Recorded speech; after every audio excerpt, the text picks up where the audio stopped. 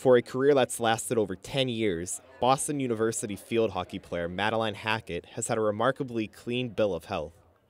I'd have minor bumps and bruises here and there, but nothing really significant, ever.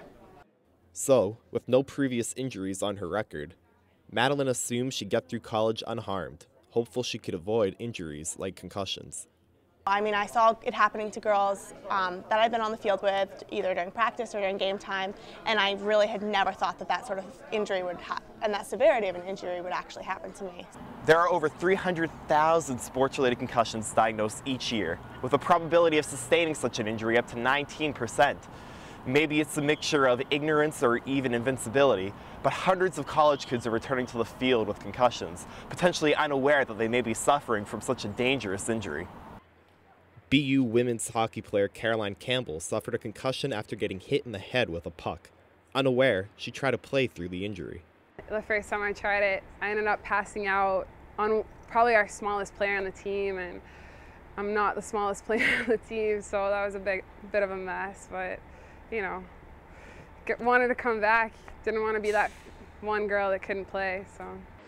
Caroline has suffered concussions previously, but was still unaware of the long-term consequences of playing through the pain. I had no idea any of the repercussions of concussions, so and I'm just now dealing with all the concussions that I've had, plus the pretty bad one I got my first year in college. Madeline suffered her concussion midway through last season. There were 10 minutes left in the game, and a girl from the other team came up and undercut me. Basically, I flipped right over her stick, landed on my head, and then my whole body flipped over. And immediately I blacked out for around 4 seconds, and then I got back up and was kind of dizzy, and I kept playing for the rest of the 10 minutes. Similar to many of her peers around the country, no one was initially aware of Madeline's injury, including her coaches or athletic trainers. My trainer actually just basically missed it, as did my coaches, and they saw the video afterwards, and they were shocked. Later that night, Madeline began experiencing some of her symptoms. I vomited, so that was pretty serious, and that was right after and the next morning.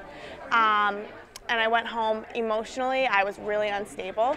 Dr. Robert Stern, who works at BU's Center for the Study of Traumatic Encephalopathy, said that the emotional instability of concussion victims is perhaps the most unknown and potentially harmful of the symptoms. And then there's this weird thing, the combination of the direct effects of the brain problem on mood and impulse control, and all of the other kind of reaction to all the crazy stuff that's going on in life because you're unable to function well, that it can lead to really bad depression and a sense of isolation, and in too many times, suicide.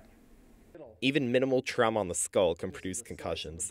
An action as harmless as heading a soccer ball could have serious long-term effects if not monitored. Dr. Stern believes that concussion awareness is perhaps the best route in helping these college athletes. Is it really important for people to take concussions seriously right now? Yeah.